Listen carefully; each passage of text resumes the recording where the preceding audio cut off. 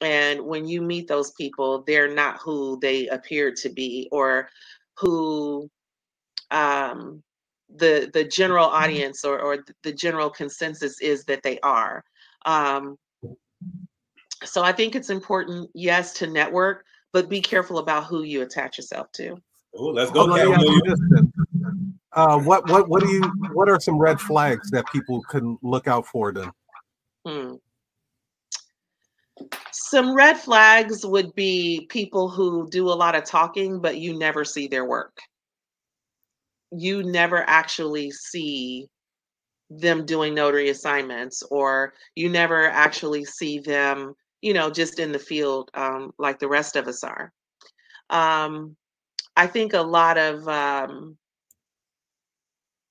another red flag would be if you see them in certain, because you're vetting these people. Hopefully you're not just saying, hey, I like her hair, let me go ahead and network with her.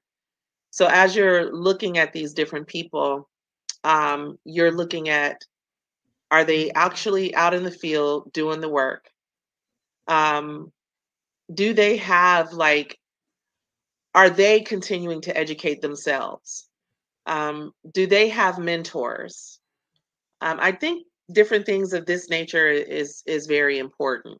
And then if they're in proximity to you and you're able to connect with them, before you put them in front of a client, go have a cup of coffee with them, invite her to brunch or him to brunch or whatever, and sit down and kind of see if their idea, if their standard, their ethic is the same as yours, and make sure that you guys click. Because like it was mentioned earlier today, that when the person goes out, they're representing you.